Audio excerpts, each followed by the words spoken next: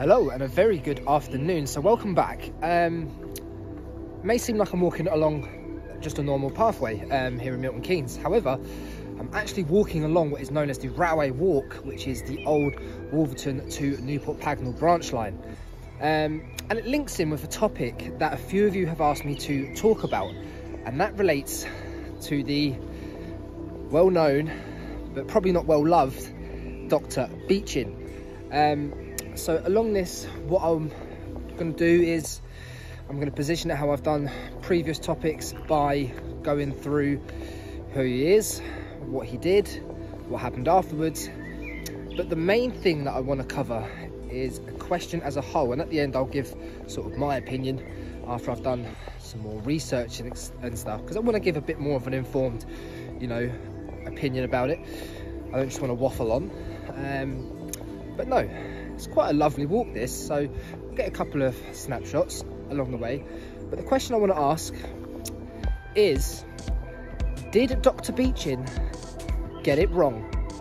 So stay tuned for this video and I hope you enjoy it, and don't be afraid to comment your opinion as well. It'd be nice to see what other people think about him. So let's crack on with the episode.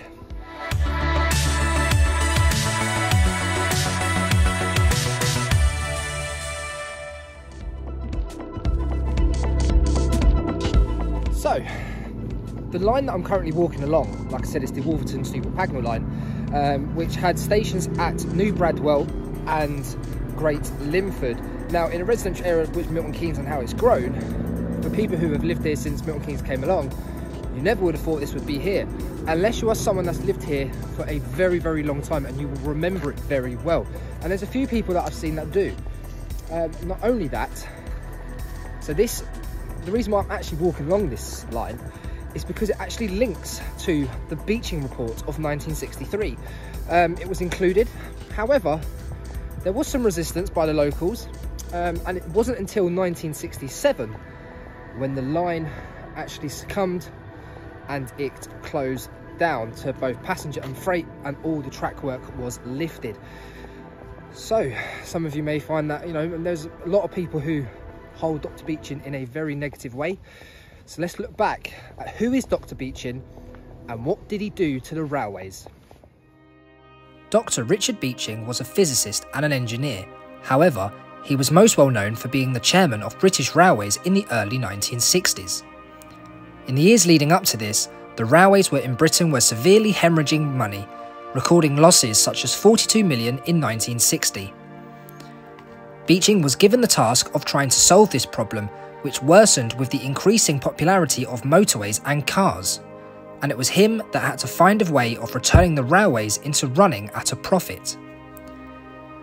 On the 27th of March 1963, he published the well-known document known as the Beeching Report, which laid out his plan.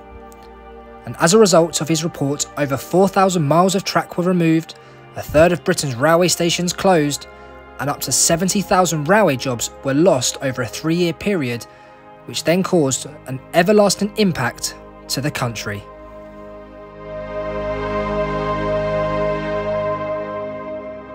So there you go. So if you're someone that's watching that and you think, what a horrible man, what has he done to the railways? He's totally collapsed them. There's more to it. Before I carry on, look, see, we've got a platform edge here. And then above me is obviously a railway bridge. So this, I believe, is the site of New Bradwell railway station. Please correct me if I'm wrong. I'm very sure. Well, I'm in New Bradwell, so I'm assuming that's that. But no.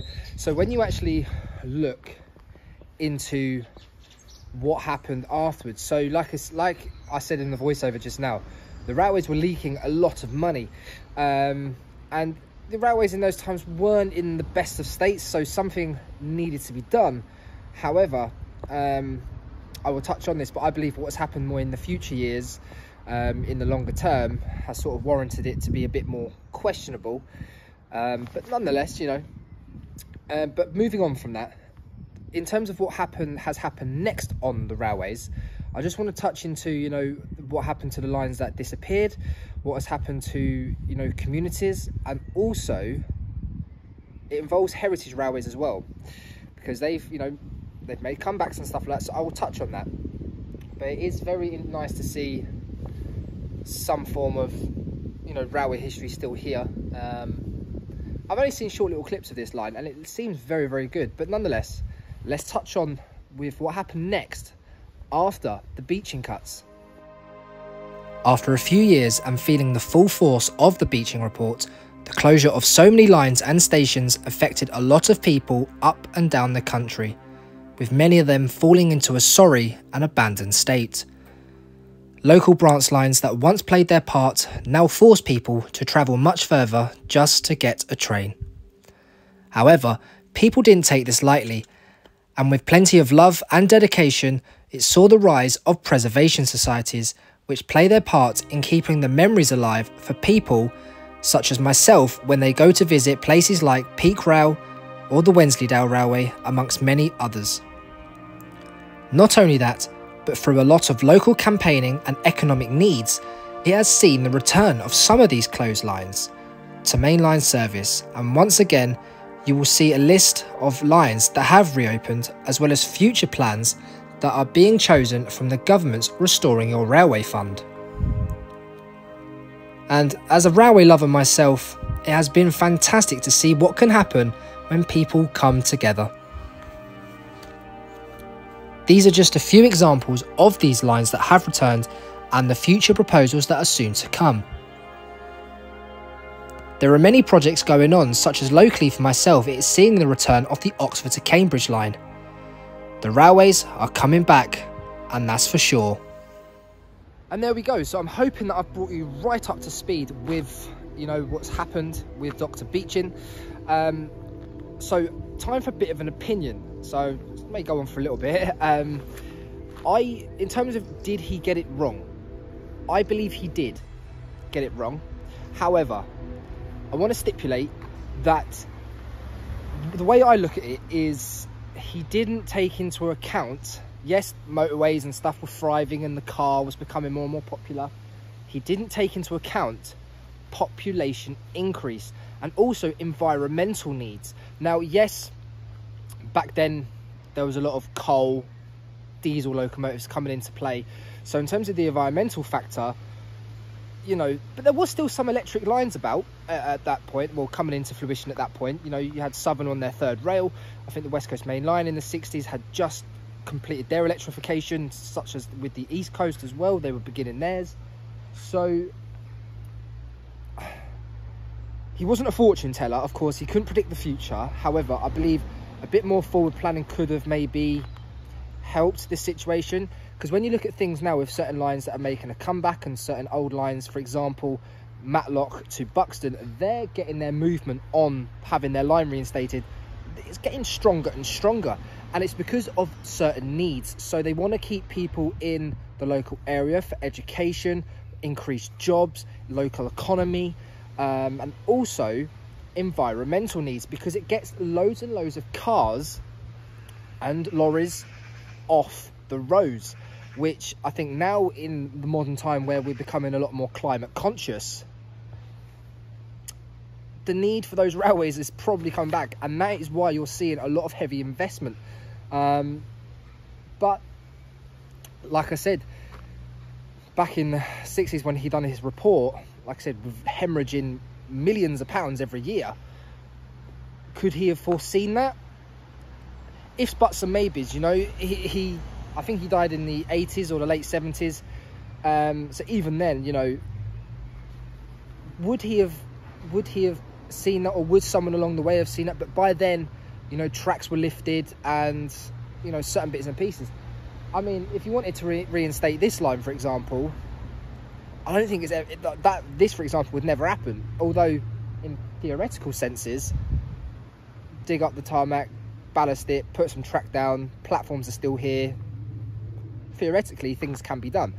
But nonetheless, so all in all, I think when you gather all of the information and you put it all together, I do believe that yes, Dr Beeching got it wrong. Not horribly wrong, but I think he got it wrong in a sense of, like I said, in the modern day term, the need for certain lines are needed. You know, like I said, people in certain areas that lost their local line that are now having to drive to other stations.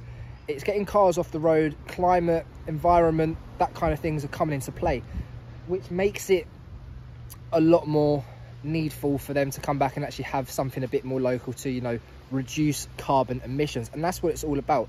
And when you've got things like, oh, I don't know, like little EMUs and even the Viva Rail project, which I touched on, you know, using, you know, old stock upcycling, that kind of thing, it all bodes well as a help.